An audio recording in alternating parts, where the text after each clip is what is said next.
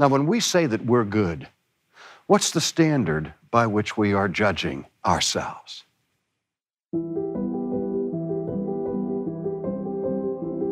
I look around and I take comfort if I can see somebody behaving in a more godless manner than I do. Compared to that fellow, I'm a pretty good guy. We live in a culture that has been so pervasively influenced by the philosophy of humanism that we've heard it said so often we begin to believe the idea that human beings are fundamentally, basically good. We may do things that are wrong. We grant willingly that no one is perfect. But in the main, we are basically good. A recent Gallup poll was given among professing evangelical Christians in America, where over 60% of them affirmed the statement that human beings are basically good. Whereas Paul in the New Testament tells us there is none righteous, no, not one.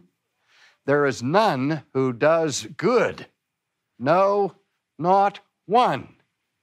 And so we have a collision here between the evaluation of human performance and virtue by our own philosophies and by that view that is uttered by Christ and by the teaching of sacred Scripture. But it seems such a dire thing for the Bible to say that there's none righteous, no, not one. There is none who does good at all. What if I said to you, you're simply no good? How offensive would that be to you? That'd be a terrible insult for me to say to you, you're just plain no good. Well, you aren't any good.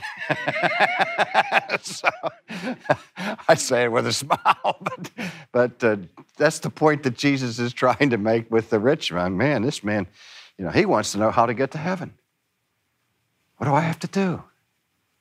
Good teacher, tell me, please.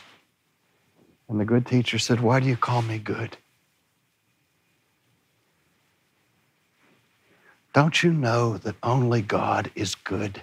Now, I know that the word good is a word that is a relative term. Please don't misunderstand me. I'm not embracing moral relativism, but something can only be deemed to be good or bad against some standard, some norm.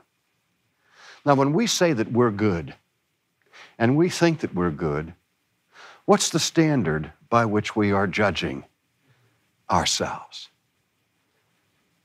The Scriptures indicate that our tendency is to judge ourselves by ourselves and judge ourselves among ourselves, and then adds the evaluation of that, which is not wise, because that's not the standard that God has established. But we try to grade ourselves on a curve. I look around and I take comfort if I can see somebody behaving in a more godless manner than I do. And I will say, compared to that fellow, I'm a pretty good guy. But the standard by which God determines goodness is the character of God Himself. As Calvin once said, that when we keep our eyes on the horizontal level, fixed on this earthly plane, on the terrestrial sphere, we begin to think of ourselves more highly than we ought. We begin to flatter ourselves and consider ourselves as slightly less than demigods, until once we turn our gaze to heaven and contemplate just for a single second what kind of being God is. If we do that for an instant, suddenly our self-image is shattered. And we realize that if we examine ourselves in light of the character of God, that we must repent in dust and ashes. You've been listening to Ultimately with R.C. Sproul, a podcast from Ligonier Ministries. If you enjoyed the show, please subscribe or leave a review in your favorite podcast app. For more information, visit ultimatelypodcast.com.